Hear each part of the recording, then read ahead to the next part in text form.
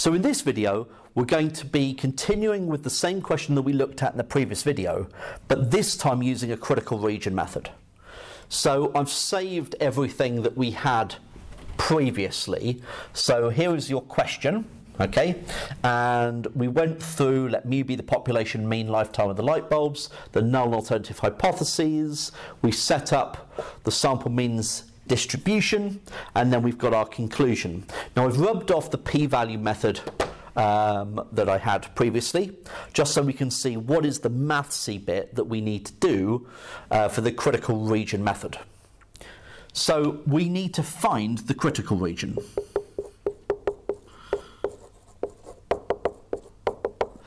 Okay. Now, the reason why I'm writing down critical region is x bar is less than.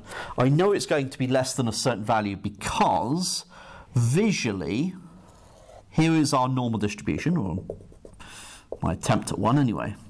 It has a mean of 2000. And what I'm trying to find is this value here. This is the critical value, so that this area is 5%. Okay? So in order to do that, I need to go onto my calculator and use the inverse normal feature. So I'm going to go to menu, on my calculator it's number 7, I'm going to number 3, inverse normal, and I'm going to put the area in as 5%, so 0.05.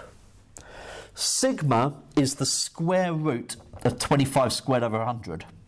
Which is just 25 over 10, isn't it? So 2.5.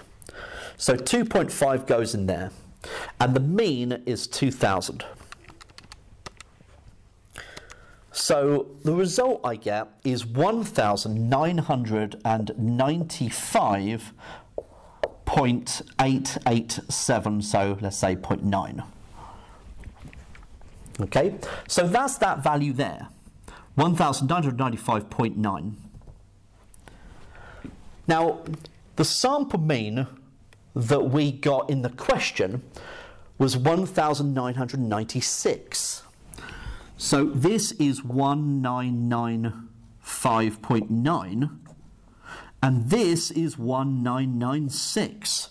So it's not in the critical region. This is the critical region. So 1996 is greater than 1995.9.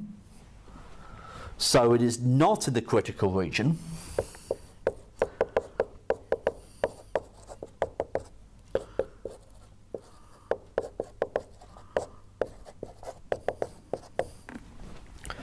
So the result is not significant. So we fail to reject H0. There is insufficient evidence to suggest that the population mean lifetime of the light bulbs is less than 2,000 hours. Same conclusion, just a different way of getting to that result. So that is how you do the critical region method in this example.